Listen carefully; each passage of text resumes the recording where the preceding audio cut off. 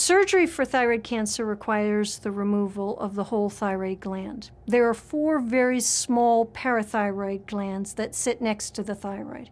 And sometimes during this operation, they are inadvertently injured or removed.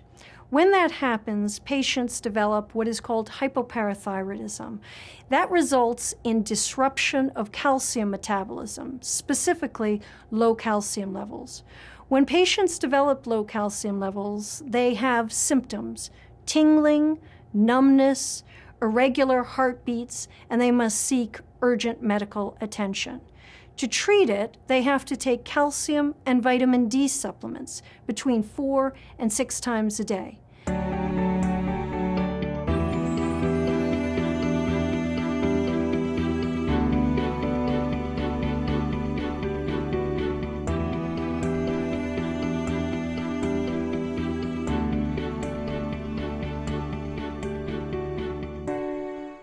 Our research using human embryonic stem cells is intended to create an alternative for patients so that they don't have to take calcium and vitamin D supplements around the clock.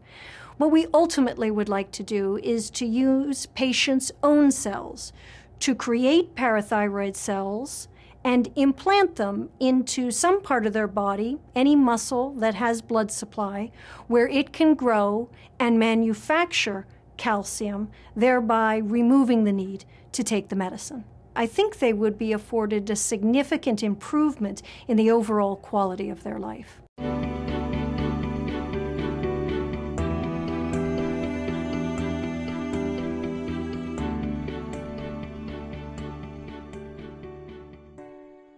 There's a reason why there's only one other group in the world doing this kind of research, and that is that working with stem cells is hard work. In fact, it's 7 days a week work.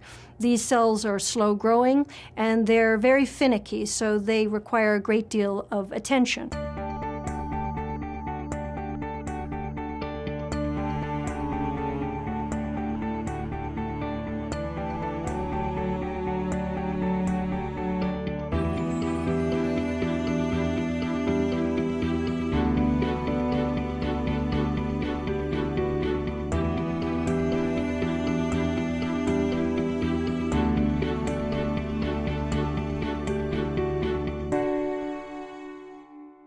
Going has been slow, but already we've started to have results. As we drive stem cells toward becoming parathyroid cells, we check for specific genetic markers that we have gotten this far in the pathway. These markers are now turning on for us, suggesting we're well on our way to the creation of parathyroid cells from stem cells.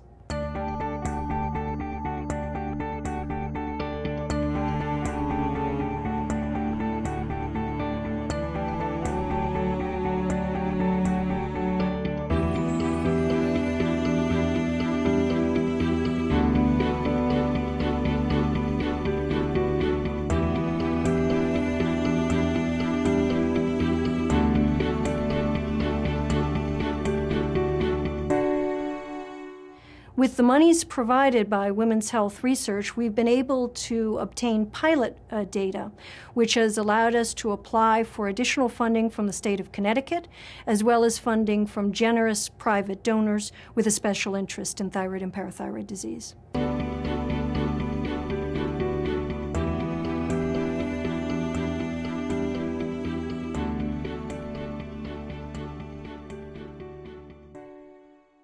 Women's Health Research is willing to take a chance on good ideas and good scientists.